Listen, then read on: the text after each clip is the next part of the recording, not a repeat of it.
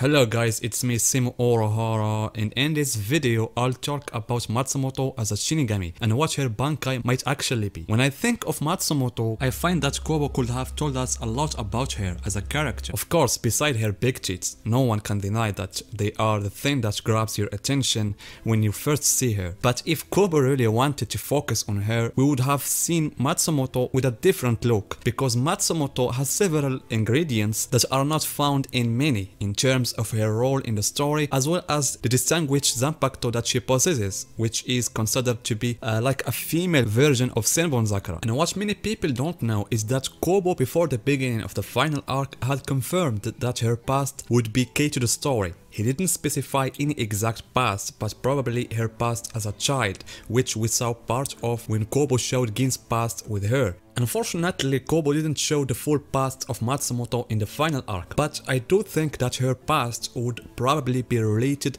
to Aizen and Ryo, the Soul King, because in the novel there is a flashback of a conversation that took place between Aizen and Tosin. So Aizen talked about very important things, such as his true goal and about the original scene of nobles, and how they had a role in making Ryo in the stage we saw in chapter 612. So in that flashback, Aizen mentioned Matsumoto. It is possible that Matsumoto's past that we saw in the anime, Kobo was going to redraw it in the last arc, but in the full picture that shows all those facts. And also there is something else, which we can consider that Matsumoto, the first one who discovered the talent of Toshiro, because she is the one who met him and invited him to become a shinigami. And this arises a question: when did Matsumoto exactly become a shinigami? Because Momo, Renji and Kira had just joined the academy at that time, and all of them later become a vice captain like her. And this means, if we want to be more precise, Matsumoto is considered the oldest vice captain of her generation, as we saw in the flashback that took place 20 years ago, without calculating the escape time. At that time, Matsumoto was a vice captain, while Toshiro has been in the third seat. So throughout that time, Matsumoto had plenty of room to evolve, whether by developing her Zanpakuto techniques at the level of Shikai or reaching Bankai, especially when we know that Matsumoto's soul contained the Soul King's nail, because in chapter 416 we notice how Aizen was talking about feeding his Hogyoku with hundreds of Shinigami souls, as well as hundreds of ordinary souls that have potential to be a Shinigami. Among those souls was Matsumoto, and this what was revealed in the manga. But in the novel and in that flashback that I mentioned a while ago, Aizen talked about Matsumoto and how her soul contained the Soul King's nail. So what triggered me in Aizen's speech is this paragraph. He said that Matsumoto was supposed to die after taking a large part of her soul, but that didn't happen, and he said that this may be because of the effect of the Soul King's nail that was inside her soul, meaning that Matsumoto, even after the King's nail was taken from her, the traces of its strength remained in her body. It is true that Matsumoto herself may never have known that she had the Soul King's nail inside of her, but if Matsumoto had developed herself over the past 20 years, she would surely have been at high level, both in terms of strength and techniques of the Shikai, or even be able to release the Bankai. But it seems that the lazy Matsumoto character contributed a lot to her failure to develop her level to a better level than it was in the Arankara arc or in the final arc. And this leads us to talk about Matsumoto's Zanpakuto, Hainiko. To begin with, the name Hainiko means Ash Cat, Hai Ash and Niko Cat. And as we saw in the Zanpakuto filler arc, the shape of Hainiko was in the form of a human cat. As for Hainiko's abilities, and as I said in the beginning of this video, they are completely similar to the abilities of the Senbon Sakura. For example, Senbon Sakura, at the level of Shikai, its blade turns into Sakura leaves, while the handle remains as it is, through which Byakuya controls the Sakura sharp leaves. And this is exactly what Matsumoto does. As soon as she pronounces the release command, the blade of the sword turns into ashes. But in the case of Hainiko, she uses her other hand also to determine the directions of the ashes, as well as the formation of several forms, whether offensive or defensive. And this is what Byakuya does too. That's why I said said that Haineko can be considered the female version of Senbon Sakura in terms of mechanism of action. If Matsumoto had tried making more effort to raise her Ryatsu, Matsumoto would have been one of the most powerful women in Bleach story. And other than that, Haineko allows her to attack the enemy, whether near or far, and attack a large number at the same time, like what she did in her attack against Apache, Sunsun, and Lisa Lisa. But after the end of the Arankara arc and the death of Gin, the person she loved the most and she lived her childhood with, she finally learned the sacrifices he made for her, and Matsumoto knew that she must move forward and train to raise her strength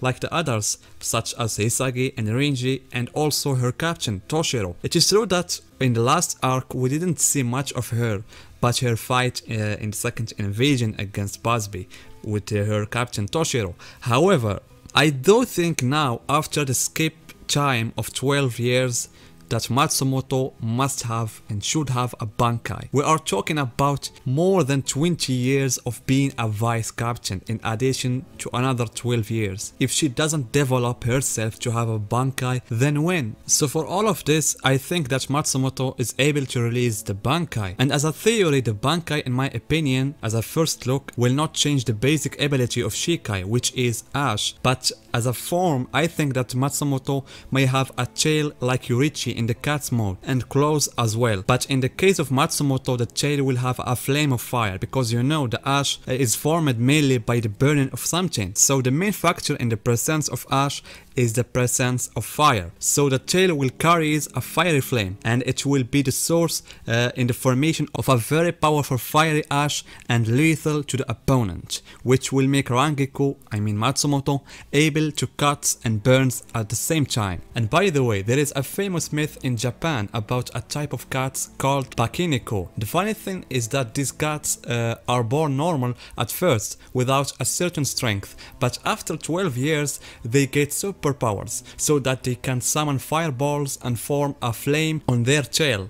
And so it's fine that we have also 12 years since the final war of the Quincy. So I imagine this scenario. Matsumoto says that after 12 years I'm finally able to awaken Haineko power at the Bankai level.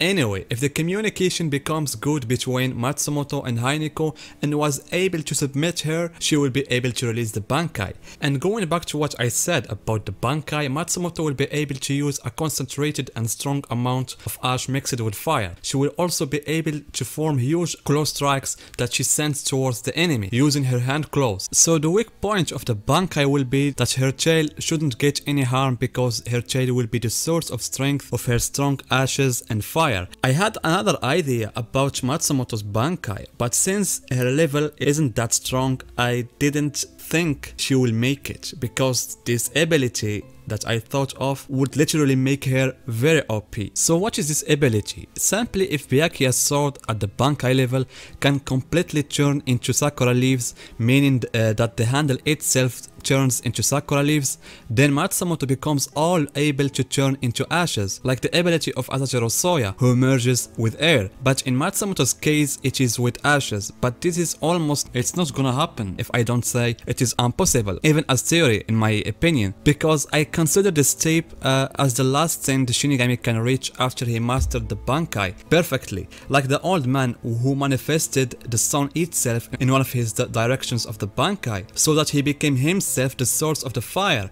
or Ichigo with the final Getseka Tensho. However, tell me guys your opinion about my theory, and tell me yours in the comments, and see you guys in my next video.